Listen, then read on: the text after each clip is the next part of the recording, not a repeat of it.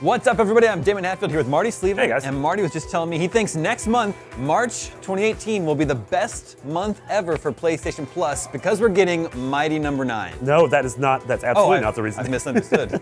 No, we're getting. I mean, yes, we are getting Mighty Number 9, but we are getting both Bloodborne as well as Ratchet and Clank on PS4. Ratchet and Clank, yeah. Which, in my opinion, those are probably two of the top 10, if not top 5 PS4 exclusives.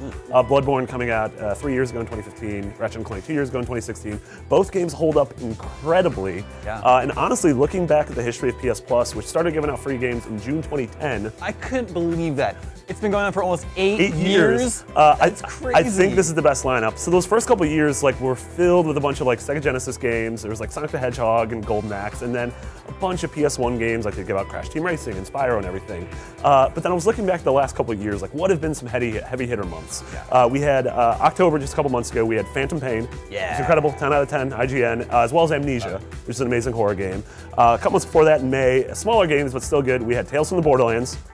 Maybe Telltale's best game. The whole run? The whole 5, Wow, 5 episodes. That's a great deal. Yeah, and Abzu, which is one of those amazing indie games. But again, those games are great. They are not like those top AAA yeah, exactly. retail releases. And then the other one that a lot of people, when I posted that on Twitter, said was back in July 2015, Rocket League made its debut. On PS4. On PS4 on PlayStation Plus. Yeah. Which was huge. And that was part of the, I think, honestly, part of the enduring success of that game is that it launched, and anyone who had PS Plus, which is most people with a PS4, could just download it and play it. Yeah. Yeah. I'm sure you see PlayStation Plus from month to month has its ups and downs. Yep. And some people, not us, not No. you and I, some people who shall remain nameless complain when it's just indie games. Yeah, totally. But this month, next month, just 2 big AAA games, Honestly, Bloodborne and Ratchet. There's no way that you can possibly complain about this. Like either you own them and then it's awesome that other people get to play them, or you've been sitting on them and then all of a sudden you can play these. Now it's your turn. Yeah. What about over on Xbox with Games of Gold? What do you think is the best month? So I was looking, platform? so my one's a little personal. It was April 2016, and it was the full run of A Wolf Among Us, Telltale series, as well as Sunset Overdrive, which is probably my favorite Xbox One exclusive still. Yeah. And then this is sort of a weird one. Back to PS Plus, back in November 2012, which was like 6 months after the Vita launched, they had this crazy Vita month where for PlayStation Plus you could get Uncharted Golden Abyss, Gravity Rush, Wipeout, Mutant Blobs Attack, Jet Set Radio, and Final Fantasy Tactics, all for free. Tactics! Oh, man. It's one of those things where it's like you just get a Vita and all of a sudden all of these games are free. And you're like, this is great. Well, it's funny you mentioned Vita.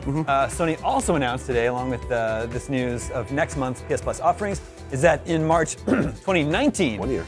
they will no longer be offering PS3 or Vita games to PS Plus. I think it's smart. I think it's cool that they're giving us like sort of the runway to sunset it. I think that's nice. It's a full year. Yeah, full year. It's like that's quite a heads up. Yeah, and by then, like, we'll already be hearing rumblings of PS5. So, like, yeah, it's time to sort of let the Cool. PS3 go. And honestly, what I hope they do is I hope they replace that with maybe a free PSVR game every month. And so that is a cool thing to where even if you don't have one yet, you can start building up your library, downloading these games, and then when you do buy one, you have a dozen cool games. Man, talking about all these great free games on PS4 and Xbox makes me think Nintendo. It's time, Nintendo. With a Nintendo, I just want to give you money for online services. For sure. Yeah. What are your favorite PS Plus and Xbox Live Games with Gold games? Let us know in the comments. And for more on all of these things video games, stay tuned, IGN.